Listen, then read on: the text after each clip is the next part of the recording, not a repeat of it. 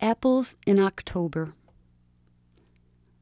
Odd how a mild breeze in autumn can stir the dead, carry fragments of conversation, whirl words around your head like dry leaves scraping along the pavement. "Promise me," she said, leveling her most serious, concerned mother look. "You'll never be so vain you can't eat an apple when you walk down the street." I remember I laughed.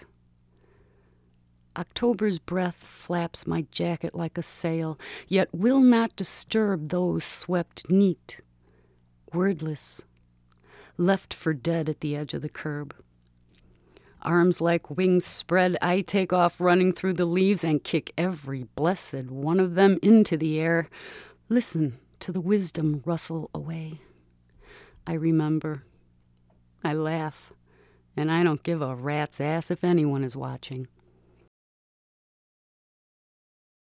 Dinner dance.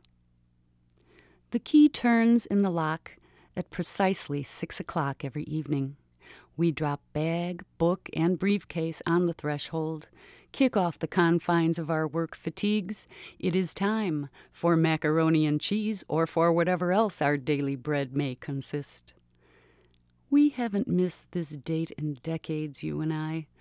This domestic pas de deux we do around the kitchen floor. We spin and twirl, reach and whirl, open and pour, grabbing for fresh this, frozen that, instant something else off the shelf.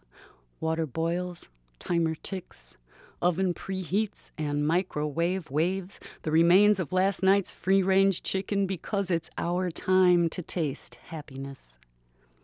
Snap the last carrot into the salad. Noodles get drained. Green beans get strained. Tables reserved. Dinner is served. And at 6:35, the music stops. We parade our steaming plates on trays in front of the television set, but before we forget, we thank thee, Del Monte, Green Giant, and Kraft, for this incredibly fast, albeit forgettable, repast. Silver spikes. Silver spikes flash in the dirt-streaked sunlight of the second-hand shop window. They glare at the passers-by, waiting to seduce some unsuspecting Dorothy into clicking those magical heels home. Like a catfish snagged by the glint of a lure in murky water, I'm reeled in toward the, "Hey, babe, what's doin'? Want a little razzle-dazzle, hot jazz? Take me dancing tonight, handsome, pop the cork and watch it spray.